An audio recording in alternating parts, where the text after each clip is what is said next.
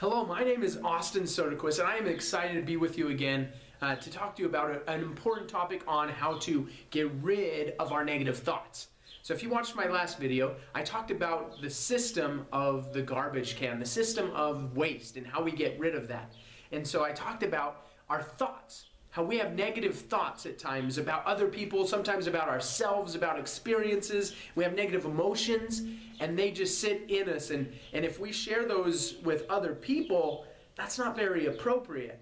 So the same thing happens with the garbage. I want to go and throw my garbage on somebody that I have in my garbage can. That doesn't make sense. I wouldn't do that.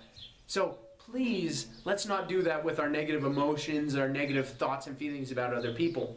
So it was just in the last week or so, I was working with some girls, and this one girl, she was having a lot of negative thoughts about a girl that was in her room.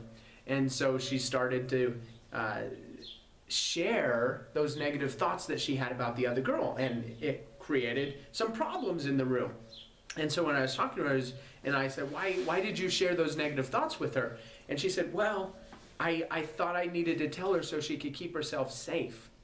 Because these weren't very good thoughts she was having. She was having negative thoughts about wanting to hurt her. And so she shared those thoughts with her. Probably not the best thing to do. So I shared with her this tool. So when you have negative thoughts, negative emotions, you write it down on a piece of paper. So if you can see that, I just wrote negative thoughts, negative emotions.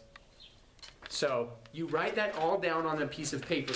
You get it all out, all those negative thoughts, negative emotions, negative feelings. You write it down on a piece of paper. It's a safe thing, and you do not show this paper to anybody, okay? Then you take this paper, you crumple it up.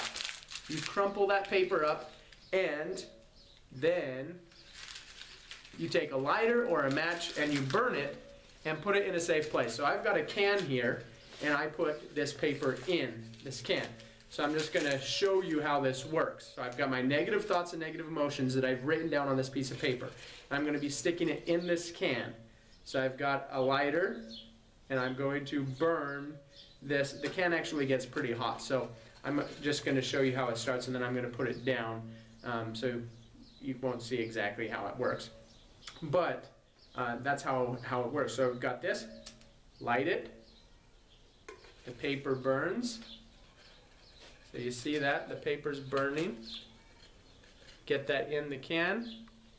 The can begins to get hot. I'm going to set it down on the ground.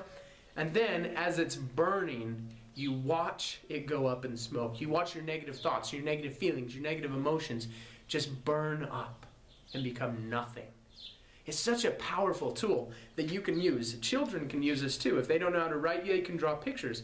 And you can go and see my video on with Sethan on negative thoughts, how to deal with negative thoughts and negative emotions. So that is a tool, the write and burn tool, that's very powerful. I would encourage you to use it right away. What are you afraid of? What are some negative thoughts and emotions you have? Go write them down and get rid of them by burning them. Get rid of them by fire. And it's a really good thing to do to help keep the negative emotions and thoughts in appropriate places, so that we're not spilling them all over people, because that's not very nice. Okay, so I just wanted to share that tool with you. And as you go out throughout the day, and as you feel negative thoughts, you have negative emotions, deal with them in appropriate ways. Write them down, burn them. Don't share those with other people, because that doesn't really help. So again, thank you for being here with me. My name is Austin Soderquist, and you go out and handle your emotions in appropriate ways.